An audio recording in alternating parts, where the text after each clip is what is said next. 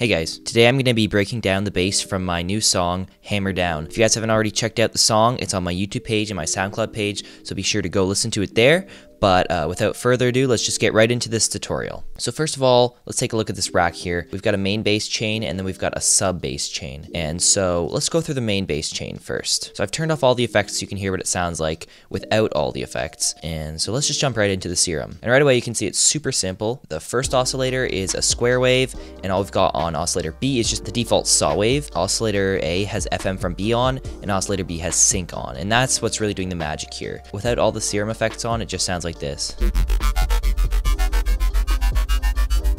As well, I turned up the unison here on oscillator A and turned down the detune a little bit and turned the random all the way down. And as well, the volume's being automated by LFO2, which is sort of in this, usual shape. I threw in some white noise there just to add a bit of thickness to the sound, and so that's being modulated by LFO2 as well. And then we've got a filter here. The filter cutoff is being modulated by LFO2. We've got a little bit of resonance in there, and then I did modulate the frequency with LFO4 in this pattern here, which I set over 2 bars. And as well, anytime you want to just make slight variations to the sound, you can just tweak the sync knob and the FM from B knob, and you'll get a totally different sound. Let's just jump to LFO1, which is actually the main part of this sound. Without this on, it just sounds like this.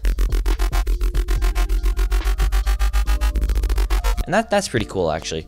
But the whole point of the sound was to get this sort of arcade style bass. What I did is I put LFO1 on the coarse pitch of oscillator A and oscillator B and just turned them up to 19, which is the closest I can get to an octave. And so that way it just oscillates the pitch down, so it sort of creates a chiptune arcade sort of effect, but in the context of a Riddim bass, it just sounds super sick.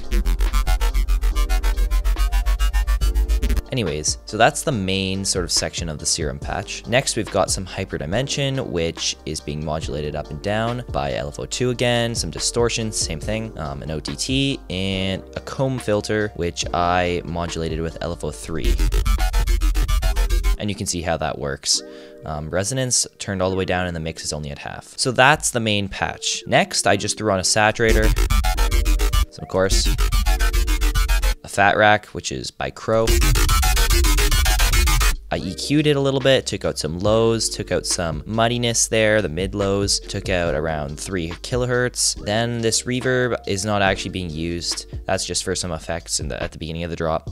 And a utility, which I also used for some effects, so that's not part of the actual sound design. So that's it for the main patch. And so, as you can see, it's super simple. It's just a square wave and a saw wave. So that just shows you what you can do with basic shapes, really. But anyways, let's go to the sub. It's just a plain rounded sine.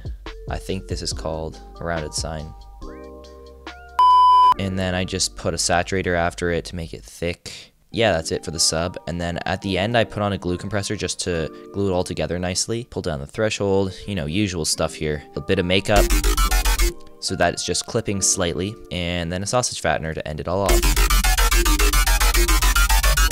I hope you guys learned a lot from this tutorial. And yeah, thanks for watching this tutorial. See you guys in the next one. Join me in glory!